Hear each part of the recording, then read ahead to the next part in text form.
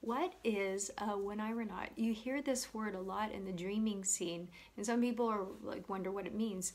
The word Oneiros comes from the Greek word dream and not coming from the word sailor. So it literally means a dream sailor, but effectively it is someone who explores their dreams or is a dream explorer. So if you're feeling like you want to be a Oneironaut or explore your dreams, explore your consciousness within the dream state, why don't you join me on Sundays for the Dream Academy? I do this every Sunday through She's Lost Control, and each Sunday we move deeper into a conscious dreaming practice and we become really amazing Oneironauts. So why don't you join me on Sundays, 6 p.m. to 7 p.m. GMT.